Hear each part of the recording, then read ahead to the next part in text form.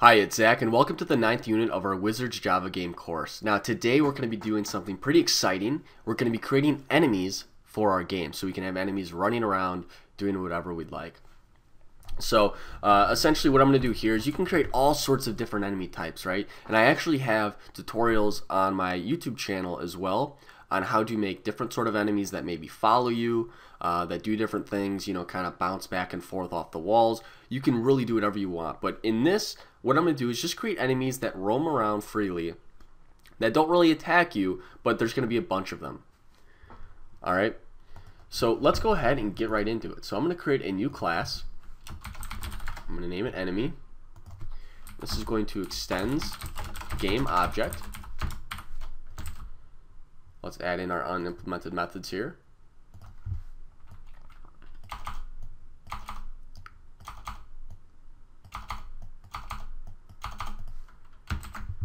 Alright, so in here I'm going to say x plus equals velocity x, y plus equals velocity y. I'm going to add in our handler here because we're going to need collision detection. So handler, this dot handler equals handler. And then here I'm just going to draw what our enemy looks like. So I'm going to make it, let's make it a, what color should we make it? Let's make it yellow. We're going to say g.fillRect xy. We'll make it 32 by 32 for now. So we can also return that new rectangle, xy 32, 32. And there we go. We essentially have our enemies. So as you can see with the game object, now we're making it really easy to create like different objects really quickly. So let's add these enemies into our game, and then we can make the actual logic for the enemies and what they do. So I'm going to go back into my level editor here. And I'm going to just say, let's make them green. So I'm just going to make the green 255. And now I can just sort of add these wherever I want, right? So we'll add them like here, here. We'll just add a bunch of them, right? And each one of these green pixels is going to be an enemy spawning.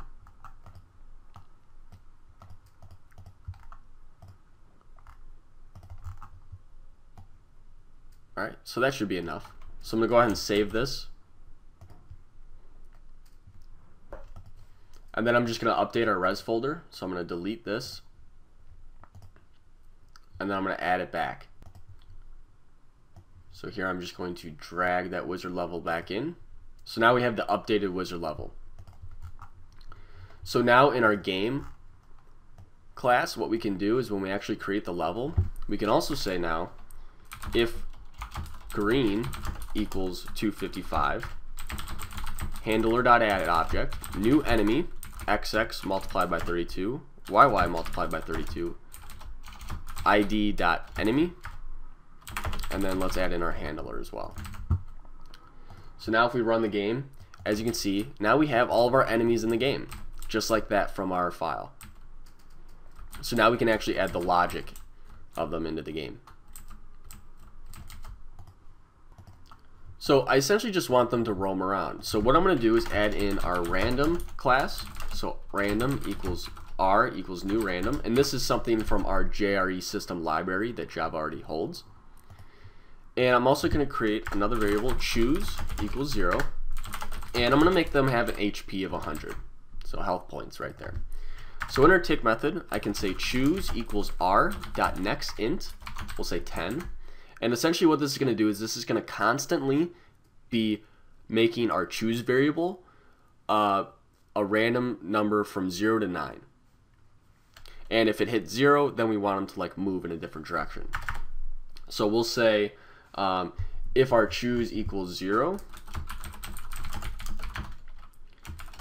then we can say velocity x equals r.nextInt. And we'll say 4 minus -4 plus -4. And this is just a little algorithm to make us have them a random number between -4 and 4. Velocity y. Just like that. So now if we run the game, as you can see, now they're all moving around randomly, sort of, you know, really going wherever they want. The problem is, though, that they can move right through the blocks and, you know, That's not something we really want. So let's go ahead and fix that. So what we can basically do is say, hey, if we're colliding with a block, then let's make them automatically choose a different direction. But if they're not colliding with a block, they still have the option to like move around. So we can do this by just creating our for loop again. I equals 0, I is less than handler.object.size, I plus plus. And basically what we're going to do here is look for a our block object. So temp object equals handler.object.getI. And then we're going to say if temp object.getID equals id.block, that means we're colliding with the block, right? And what I'm going to actually do here is create another getBounds method, but I'm going to name it getBoundsBig. And I'm going to make this minus 16. And I'm going to make this 64. So this is pretty much just making a bounding box a little bit bigger so that we have a little bit of space between the block so they're not like pressed up against the block, if that makes sense, right? And I can kind of show you this a little bit here. Let me go ahead and show you. So what I'm going to do is convert this to a graphics 2D G2D equals graphics 2DG. And what I can do is I can say g.setColor, color dot just make it green. And you don't have to do this, I'm just kind of showing you. And we can draw our getBoundsBig. So if we run the game now, you can actually see our bounding box around our enemy. So now if this bounding box hits the wall, we want it to kind of course correct and not go through the wall. But we still want this getBounds method because that's what we're going to use for the actual collision with the bullet. Alright, so I'm going to get rid of this now, just so you guys can see. So I'm going to say if getBoundsBig dot intersects with temp object dot getBounds, then we can pretty much course correct and say, you know, velocity x plus equals velocity x multiplied by 2 multiplied by -1. Now this is something that I just came up with building the game before I wrote this series. So essentially what it's going to do is it's just going to shoot it back in the opposite direction at double the speed because we really don't want it to go through that block. And this multiplied by -1 just inverts our velocity. So if our velocity x is going 5, it's going to convert this to -5 multiplied by 2. It's going to be -10 that it's going in the opposite direction. So it's going to really sort of ricochet off that wall. Then we can take this and say else, if it's not colliding, we still want to be able to choose a different direction. So we go ahead and run the game now. As you can see, they're not going through the walls. That guy's getting a little bit stuck there. Looks like they are getting stuck. We should set actually, you know what, it might be easier if we say x and y instead of velocity. Let's go ahead and try that.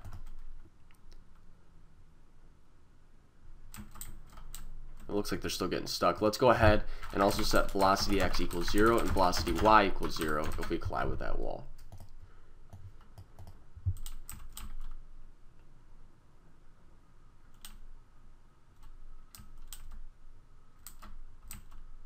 So as you can see now, they're not going through the walls. It is still a little bit glitchy. Oh, that guy's going through the wall actually. Maybe we can set this to maybe 5.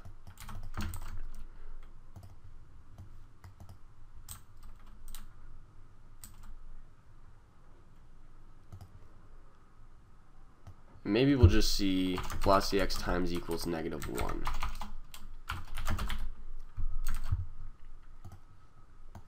So we could just kind of play around with this a little bit and really get something that works well. You know, this is something that you can really debug yourself and really kind of figure out, hey, what's going to work here. So they don't look too bad right now. Definitely we could correct it a little bit. And future episodes, I'll go ahead and play around with this code and see if I can get something else that works a little bit better. But for now, we have our basic enemies ready to go.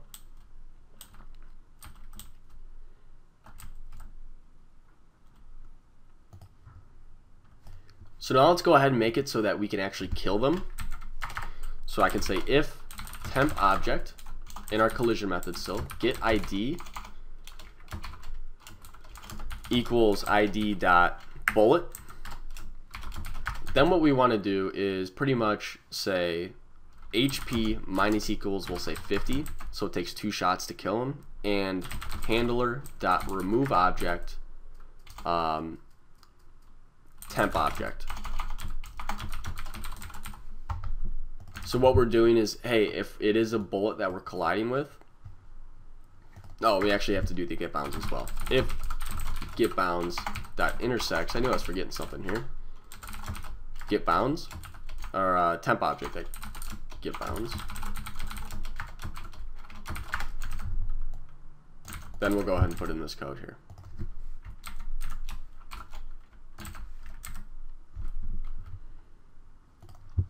Let's go ahead and run that. So if we shoot them once, shoot them twice, oh, and they don't actually die, but now we get our HP going down and our handlers are moving that object. So below, out of our actual for loop, we can say if HP is less than or equal to 0, handler.remove object this instance of our enemy. So we shoot them once, we shoot them twice, and there you go, they're dead. So now we can run around killing off these enemies here. So now we have something of a game. We have an enemy, we have a player that can kill them, and we have like a little level we can run around in.